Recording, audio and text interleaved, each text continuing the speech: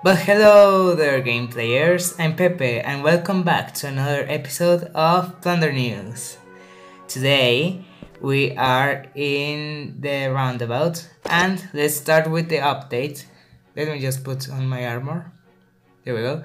Now this update makes the skins blink, so that's very interesting. Just look. There we go. The rocket was supposed to launch, but why didn't it launch? Oh yeah, come. Malfunction in the system. Where's the malfunction? At the orb.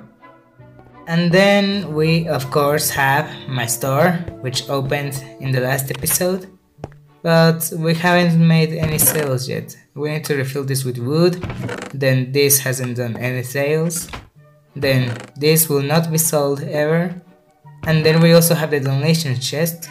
No one has donated anything, and we need more quartz, so yeah, kinda disappointing. But then after that we also have this building, which is where the new shops will be. They're like lots. You need to buy them by 25 diamonds, I think. And then we moved Marcus's store here, and we got another floor, and then this one, and then there's one up here. So it's a very good way of organizing the shops. I think it was Noah's idea, so very good, Noah, very good.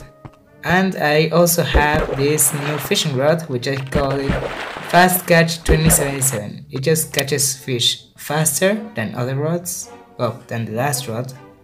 So yeah, it's a very good fishing rod.